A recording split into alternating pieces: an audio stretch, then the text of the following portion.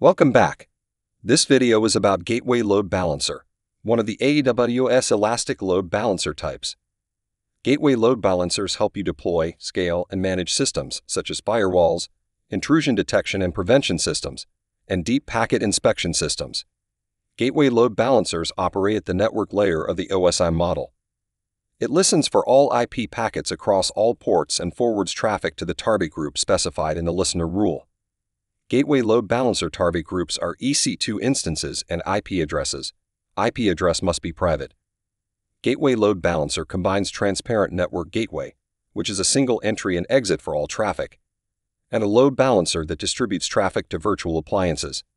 The Gateway Load Balancer uses the JNEP protocol on port 6081. Gateway Load Balancers use Gateway Load Balancer endpoints to exchange traffic across VPC boundaries securely.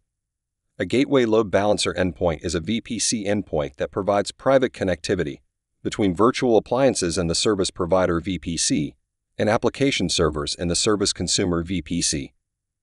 Let's talk about the JNEP protocol in brief to get a basic understanding of this protocol. As we mentioned earlier, the Gateway Load Balancer uses the JNEP protocol on port 6081. JNEP stands for Generic Network Virtualization Encapsulation. JNEP protocol is related to number of VLANs in a network topology.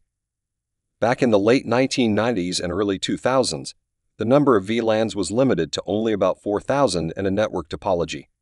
Back then, this was more than enough segments to accommodate networking. However, the need for many more individual network tunnels arose in the cloud and multi-tenant environments. To approach the issue, various vendors have proposed various solutions: VXLAN, which is Virtual Extensible LAN, NVGRE, which is Network Virtualization using Generic Routing Encapsulation, and STT, which is Stateless Transport Tunneling. All three encapsulate application data in a larger fixed header field to increase the number of VLANs. But in the current age of large multi-tenant clouds, a new network virtualization standard has emerged, GNEV, which is Generic Network Virtualization Encapsulation.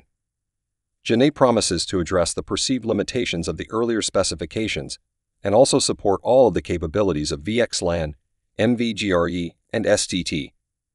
Many believe JNEP protocol could eventually replace these earlier formats entirely.